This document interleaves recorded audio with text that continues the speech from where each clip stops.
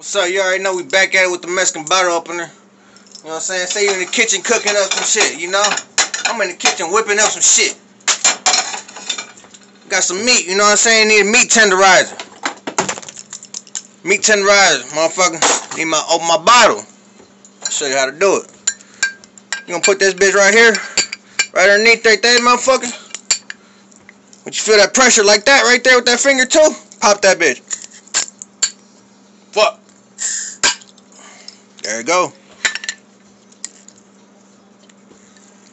Motherfucker bottle opener, meat tenderizer. Got that.